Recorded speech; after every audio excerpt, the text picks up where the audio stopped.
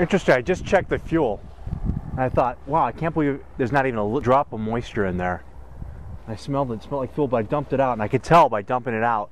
Actually, what was in my tank was water. So what we do when we pre-flight aircraft, we drain the water that accumulates in fuel naturally, and possibly through leaking through the fuel caps up on top. And fuel, I understand, naturally is absorbent of water. And that water exits out through the bottom and accumulates in the tank. So I had a full, whatever we call this thing, I should know, a full straining tube of water. I'm going to do another one. I need to get all that water out.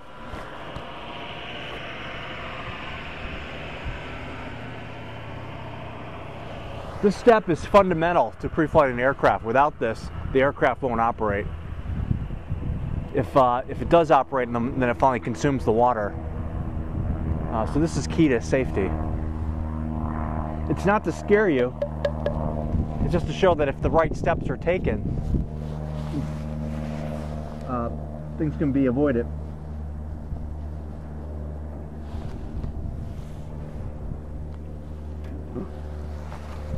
So far, that's my third draining, and I only see a slight bit of fuel at the top. I'm not dumping gasoline on the ground. I'm dumping water.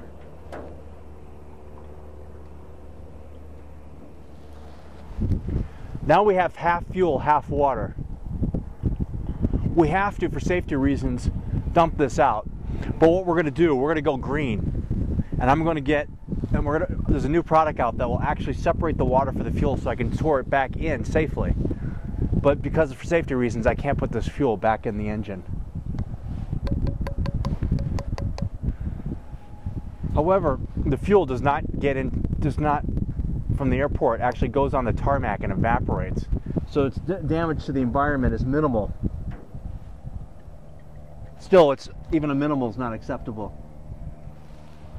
So what some airports have done, and some pilots, and we can do this as well, is we can get a little gas tank and you pour the fuel in there, and sometimes they have them nearby for pilots to use.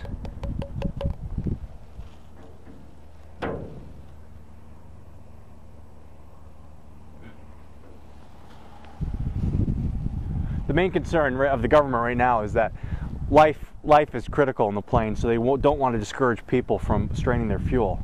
But they do recommend that they don't pour it in the grass. They pour it on cement.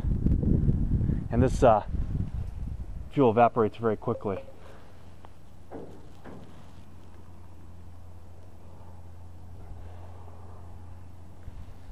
If you do have water in your fuel, you have to take extra steps to make sure you do a couple of extra strains to get it all out.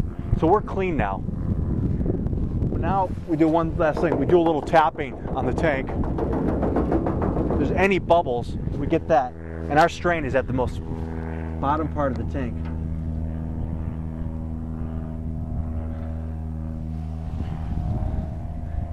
And the water is clean.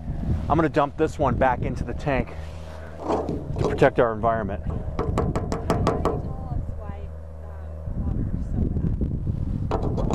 When water gets ingested into the engine stops. It's as simple as that.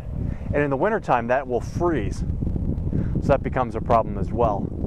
It will freeze not as a block of ice, but rather ice crystals. So we'll see those in the water when we straighten it out and get all those ice crystals out.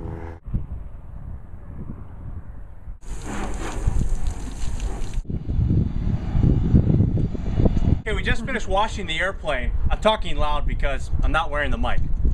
And one thing you have to, even though we pre-flighted the airplane, we're ready to go flying, there's one important step we have to do over again, and that's check the fuel for water. I'm checking to make sure during the washing processes of spraying the hose and washing the fuel cap area that none of the water got into the aircraft. We're clean. And we pour the fuel back into the tank because it's good for the environment. Well, that's it, kids, for another episode of Todd's Pilot Channel. Remember, get that water out of the tank using your fuel strainy thing.